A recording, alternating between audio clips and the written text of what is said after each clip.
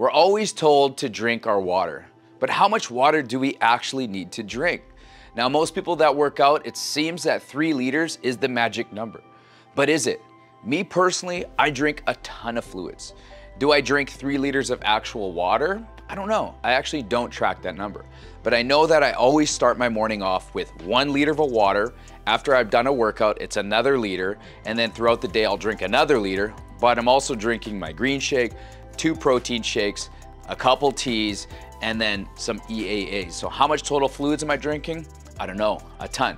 But how do I know if I'm hydrated? So today's video, I'm gonna help you to find out what your magic number of fluids is that you should be drinking so that your body is able to recover properly, that your joints have fluid, and that your well-being is overall at an all-time high. Now, before we go on, guys, if you ever need any help with assessing your water levels or you're looking to get more nutrition coaching, go to our website, www.fitclub.fit, and mention the belly burn.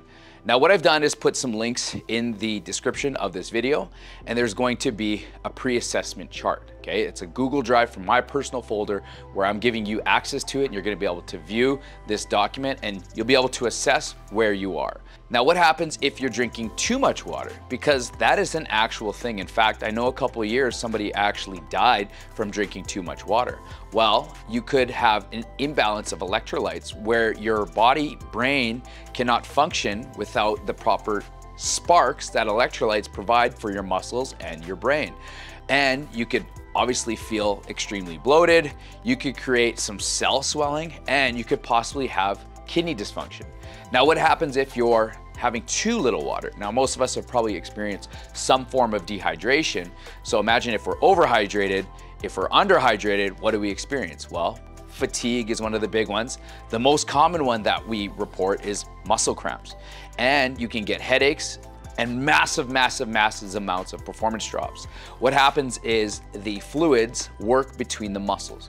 So as the muscles move across one another, they need a nice fluid between the two so that they're not constantly wearing down on one another. When they wear down on one another, it's creating unnecessary damage, which then leads to unnecessary soreness, which could actually lead to an injury. So we always want to make sure that we're balanced between not too much and not too little. So here's what the chart is going to show you, that if your pee is transparent, and yes, you're gonna have to look in the toilet bowl to see whether or not you're hydrated or not. So if you're transparent, then that means that you're too hydrated, which could then lead to all of the symptoms we talked about, having too much water, such as muscle cramping. If your pee is a lemonade color, well, you found the sweet spot. This is the perfect balance between not too much and not too little. But if you start to get into that light beer color, that light yellow brown, it's still good, but you should consider drinking more. Now, if we're getting into the amber, this is the amber alert, meaning you're slightly dehydrated. So we're gonna get into that cramping, we're gonna get into that headaches, you're gonna see the performance drops. But if you're into that dark burnt orange and you haven't taken any supplements, because some supplements do have dyes. So if you haven't taken a supplement that doesn't have an orange coloring on it, this means that you could have some serious problems. So you go all the way from clear to a burnt orange, and the sweet spot where you want to be is between a nice light lemonade and a light beer.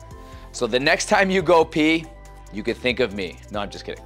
Take a look at your pee, see what color it is, make sure that you're in that lemonade color to assess if you're hydrated, and if you're not, make sure you get those fluids in you. In fact, if you are very transparent, I would tell you that you would want to start adding a little bit of salt to your water and potentially eat a banana. For me, to get the electrolytes, I like to do the EAAs. The EAA brand that I particularly use has electrolytes in it along with the essential amino acids. So it's not only helping my muscles recover, but it's also helping with my electrolyte imbalance.